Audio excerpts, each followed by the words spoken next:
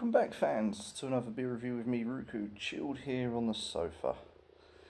Yeah, I'm here on the sofa today because I've got some washing or laundry going on, and I thought, why not disturb the video? So, you've heard. Okay, that wasn't meant to happen.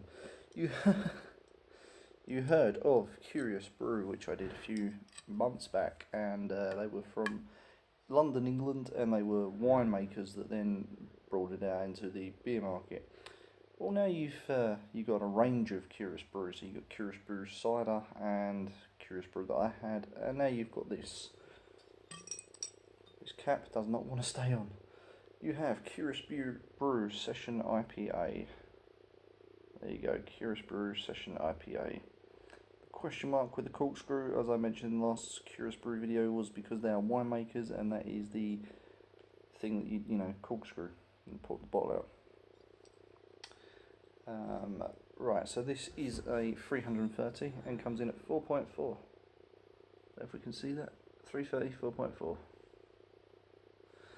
So this is a session IPA with 3 complementary hops, a homage to the Power 3, used to create a Bordeaux champagne and Cotsty Rhine wines. The result, perfect balance and zesty IPA with refreshing finish.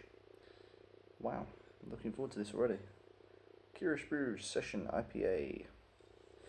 And here's what I poured earlier. There it is. Let's move this bottle somewhere. There it is, look at that. It is typical IPA colour. Beautiful.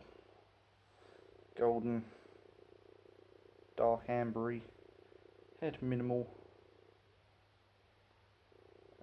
Carbonation virtually, yes, just about there, but not quite.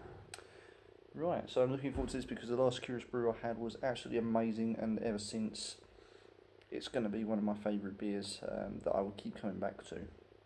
I don't often say that about many beers, trust me. But here we go, here's for the smell.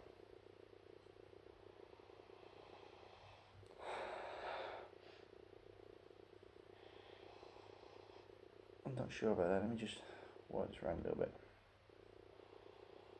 Yeah, so there's zesty fruits, and again coming from the green grape smell as well.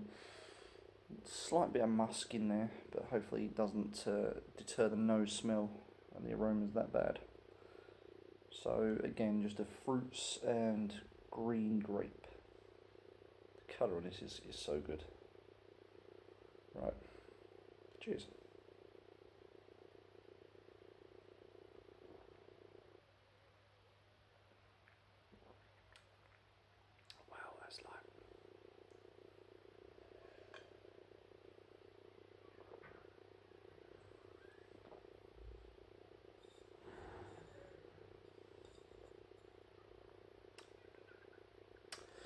Very, very light, fans. Very light. Don't know what. Gotta try and do this without this going wrong. Hopefully you can. There we go. Be a good camera. Right. I'm not sure what they're getting at here. I don't think it's is what they say. Zesty. Is zesty the right word for this? Possible. I mean, there's something there that gives you a different mouthfeel completely, different flavour feel also, and I guess zesty could be the right word for it, although to me when I think of zesty I think of lemon, orange peel, that kind of thing.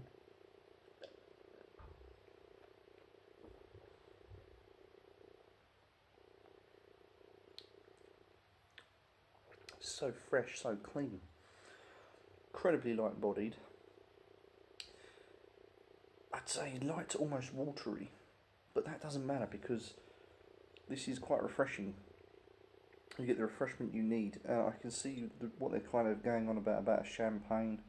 The Power 3 used to create champagnes and wines. I mean, I'm not into my wines and champagnes, but I know a lot of people are out there.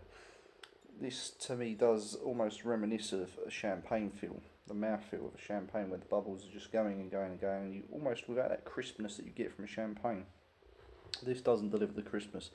This instead delivers a sort of light zestiness, very light body, and then the aftertaste is of just a clean refreshment, Not many flavours there, but again, very non-offensive.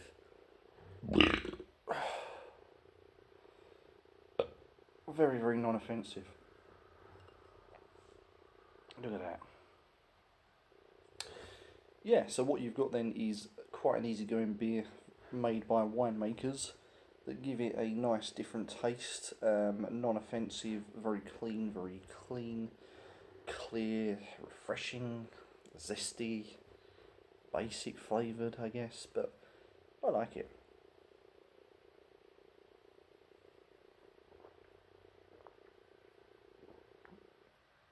To me, it gives something different to the market. Almost like a, I want to say cooking apple. Something like that, you know, sort of that sharpness at the end. Other than that, I think it's really nice. And I'll say that about some beers, not every beer, but most beers. But I'm telling you the truth, this is one to purchase. Go out and buy it. There it is. Curious Brew Session IPA.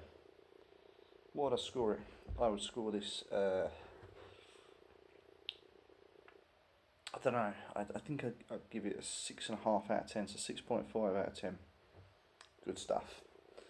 Join me next time, fans, for more beer reviews. And as always, come in, like, comment, subscribe, even hit the bell button on the subscribe so you can turn on all notifications to my latest videos. And come and chill with me here on the sofa and drinking beer. Good times.